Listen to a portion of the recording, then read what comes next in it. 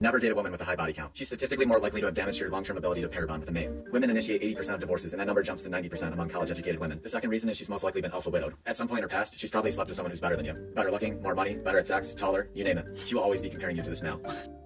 Oh man, that got 96,000 likes on it. It's not that I necessarily disagree with the advice given. It's just gonna be situational. Like if a woman, and we have to define like what a high body count would be, which would be different for every single person. Did he say 21 at the end? Was that what he was? Oh yeah, what was the number? You don't want to be number 21 or 22? Did he say? If she slept with 20 people, like do you think you're gonna be soulmate at 21 or something like that? Probably not the best for a woman to have a high body count. I don't know about the whole alpha widow. I'd never heard of an alpha widow before, but that's apparently you've been widowed by an alpha who no longer wants to sleep with you, so now you compare all the guys that you get with to this ex-alpha.